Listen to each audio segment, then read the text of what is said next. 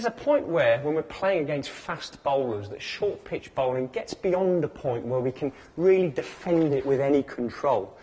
When the ball is bouncing like that, we've got to have courage and we've got to keep our eyes focused on it at all times. Never turn our head on a short pitch ball. That's the only way you're going to get hit.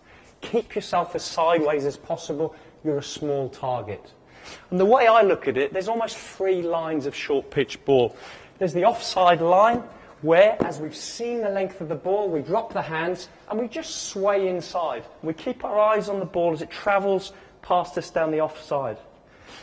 The straighter ball, we look to play, then we see it get big. We don't want to play because we'll be out of control and our hands will be going up. So again, we drop our hands and we get underneath. And as we get underneath, we watch the ball go harmlessly over our heads. The third one is the ball more on the leg stump line. And as we've judged the line, we can't play again, it's too high. We drop the hands and the bat and we watch it go over the left shoulder. All the time, I'm keeping my head steady and I'm keeping my eyes focused on the ball.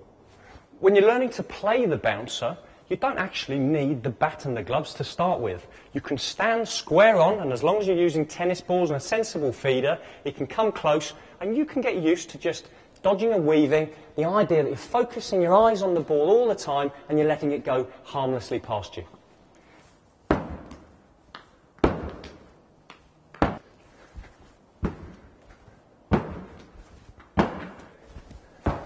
Good. And when you're happy with that, we can now get into a side-on position.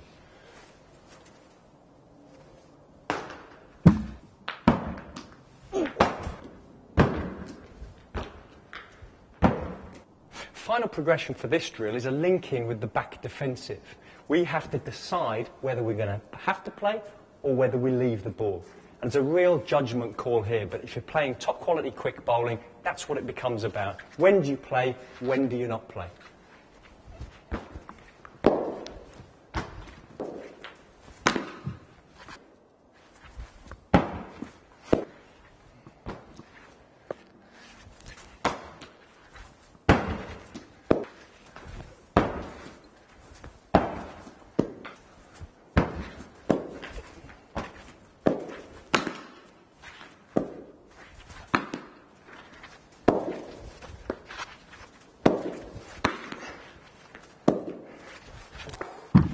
He's made me work really hard there, being really sharp with the mind and with the eyes, and quick feet.